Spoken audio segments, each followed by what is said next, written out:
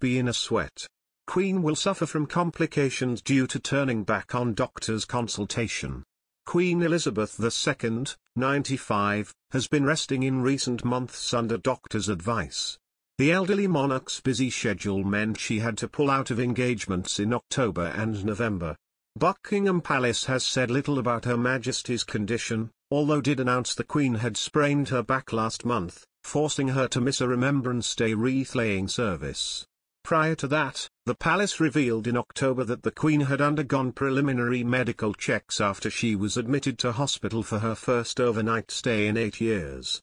Amid a swirl of reports on the Queen's condition, royal expert Russel Myers has claimed that there is no doubt she will experience health complications. The Daily Mirror's royal editor was speaking on royal podcast Pod Save the Queen, hosted by Zoe Forsey. "I think we all forget at times that the Queen is 95, he remarked. There's no doubt that someone of that age is going to have a variety of health issues as they become older. Following the Queen's cancellation of her appearance at COP26 in Glasgow last month, Mr. Myers spoke on the Regal-themed podcast. Her Majesty was scheduled to speak to delegates at the United Nations Climate Change Conference in New York.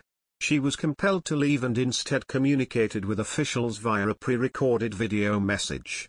Other royals did attend COP26, including the Queen's son, Prince Charles, who gave a speech at the conference, and Prince William and Kate, the Duchess of Cambridge. Mr. Myers claimed it was probably best for the Queen's health that she did not attend the global summit. He said, "It's great that she's taking rest. The travel, I believe, would have been too much. Not only the travel, but there was a big reception she was due to host." Amid the lack of details about the Queen's health from the palace, Charles addressed her condition. Speaking to reporters in his first interview since COP26, Charles said the Queen was all right but added that things were not as easy for her. The heir apparent was on a tour of Egypt and Jordan with his wife, Camilla, the Duchess of Cornwall last month. Charles was asked by a reporter about his mother's health, to which he replied, "She's all right, thank you very much. Once you get to 95, it's not quite as easy as it used to be. It's bad enough at 73. Mr. Myers said that Charles, William and Kate took over the Queen's responsibilities at COP26. The expert said that holding court among delegations from some 200 countries would have proved an exhausting task for the Queen.